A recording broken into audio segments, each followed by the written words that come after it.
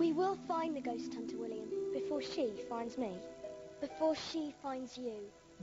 And that's a solemn promise. Something big is brewing round here.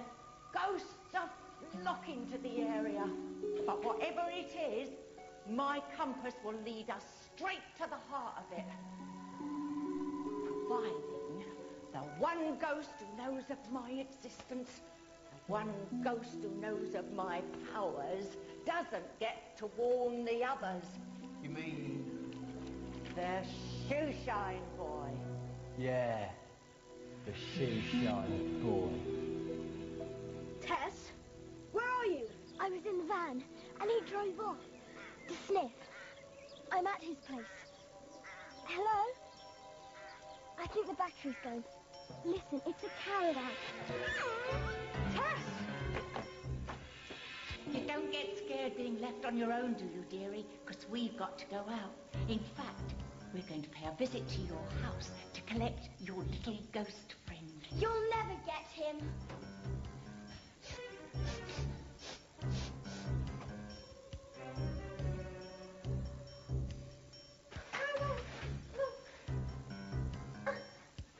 Oh, Roger, you okay? Yes. No, of course I'm not okay. I've been gagged, tied up. Oh, Roddy.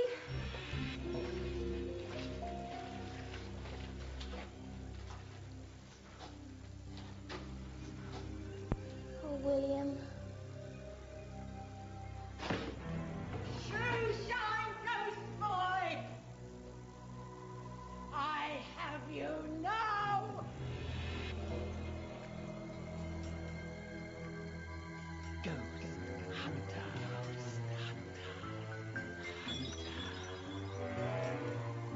Ghost Hunter.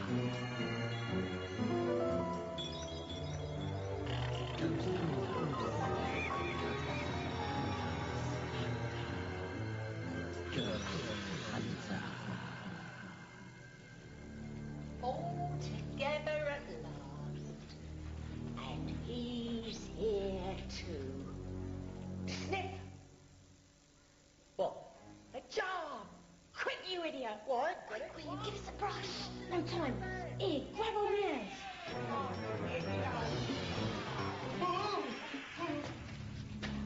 Don't blethering fool. He's escaped me again. We nearly had him, no? Nearly. I suppose that's good enough for you, isn't it? You whip. He was just within my grasp. Barely a yard away. Oh, how I hate and despise ghosts. Do you hear me, to Sniff? I loathe and detest them. You see what I can do to them. I won't be happy until I've bottled every last one in the universe. And the Shoeshine Boy was on the top of my list. It wasn't my fault. Shut up! Mum, listen out, those kids. The police are here. We've got to pack up and get out. Well, you shouldn't have left it in the van. Shut up and get packing. I was just a driver. That was close. Too close. Blimey, I thought we were done for. You okay, Tess? They didn't hurt you? No, I'm okay. All those ghosts in all those jars. Don't worry, William. We'll get them out, I promise. Did you find out anything? Why is she doing all this? I don't know. They were getting jars ready. Loads and loads of them. For ghosts. Mrs. Croker kept on about a solstice or something. A solstice? What's that then? I don't know. But I've heard it before, somewhere. I remember. Mum was talking about it to Dad. You know, that article she's writing. Mum? What's a solstice? A solstice is like a poultice, only hotter. Oh, you do my coffee table? No, love, just loading up the van for tomorrow. The solstice, Mum? Right, well, solstice comes from the Latin word solstitium, which means that the sun, sol, is standing still, stitium. A bit like your dad when it comes to my coffee table. So what's it do then, Mum, this solstice? Well, in ancient days, it was a time for magic, celebration, which is what you'll find out when you read my article. And the summer solstice is the longest day of the year. It's when the sun's at its highest, at its zenith. And when is it? June 21st, Midsummer's Day. Tomorrow. Tomorrow. Look, why don't we call the police? Tell them where Mrs. Croker's hideout is. We know they'll be looking for her after what she did to Mrs. Humphreys. Then she'll be safely out of the way. What about all them ghosts? The bottled ones? What would the coppers do to them? William's right. I mean, we can't just say, arrest Croker, but be careful of all those jars because they've got frozen ghosts in them. We're going to have to go back there and take those ghosts somewhere safe. And we're going to have to do it as soon as we can. Tomorrow. I can't. I'm going on this trip to Chilworth Castle tomorrow. All right, then. I'll do it. I've got a study day tomorrow. No, Tess. You got caught last time. And I'm not going to be around tomorrow to get you out if it happens again. It won't. I won't let them catch me again. They might. Tess, please promise me you won't go anywhere near Croker's hideout until I get back. It's too dangerous. Okay. Now, no messing about when we get to this castle. Don't worry. I'll be as good as gold. Roddy Oliver, would you like to join us? Sorry, Mr. Witt. Just coming. Come on, Wally. Chilwood's waited 6 centuries for you. Can't wait any longer.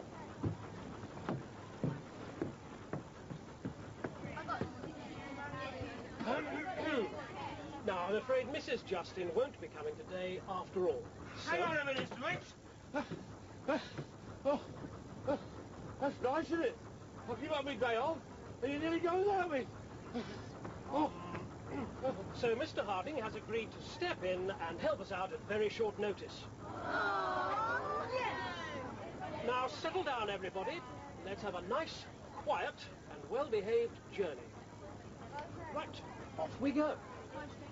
Yo!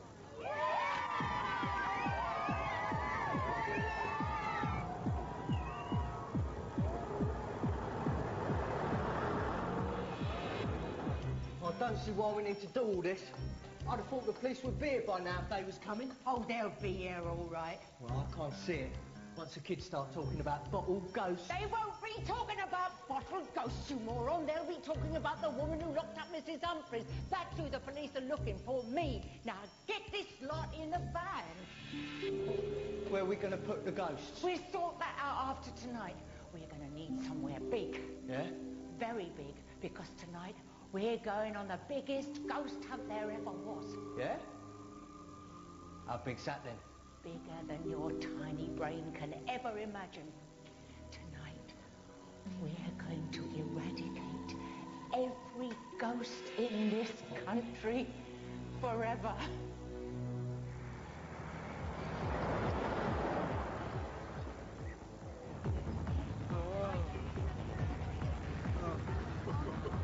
It do rock about a bit, Mr. Witt, doesn't it, eh? It's a bit like being on a boat, innit? It's awful.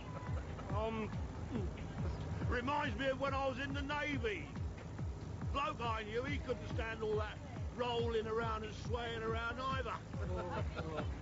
And then one day we had a whopping great plate full of liver and onions. A plate the size of a dustbin bin it was. And this bloke started woofing it down like a wallowing pig. And then with the movement and the swaying and the rolling of the boat, he went as green as a cucumber. Really green. Then he puked it all up over the deck. we was stepping and sliding in chewed up bits of liver and onions, ankle deep in it we was. Oh dear. There was even a bit of carrot in there, I think.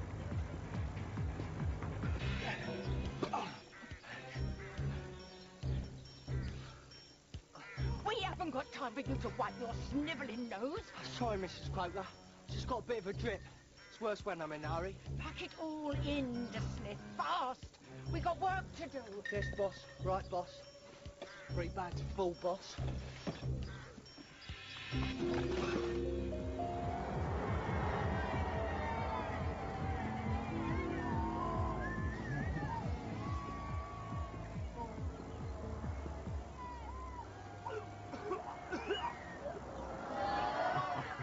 I don't know what's got into Mr. Witt, but it's certainly coming out of him now, isn't it? Oi! Shut up! I'm heard that people go missing in this castle, missing without a trace. Just what we could do with that in the summer. You lot, innit? Ready, Mr. Harding? I think we can let them off now, please. Right, Mr. Witt. I was just giving them a bit of background information. Tessa, it's for you. Who is it? Catherine.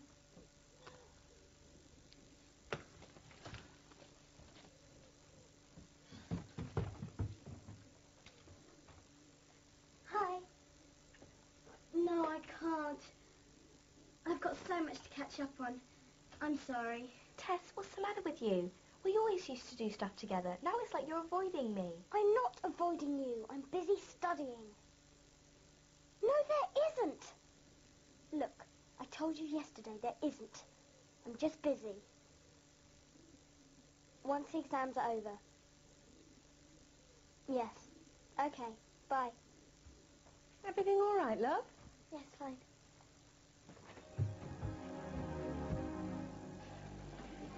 My group, follow me. Mr. Harding, perhaps you could start at the gatehouse. Suits me, Mr. Witt. Right, my lot. Quick, march. Up, 2, 3, 4. Up, 2, 3, 4. Just start like to get on, nosy.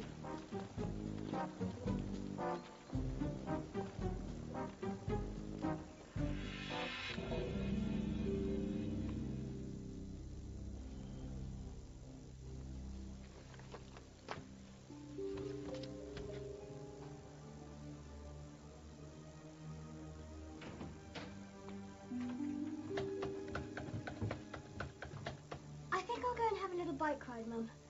I need a break. All right, love. Know what it's like when you're having to concentrate really hard.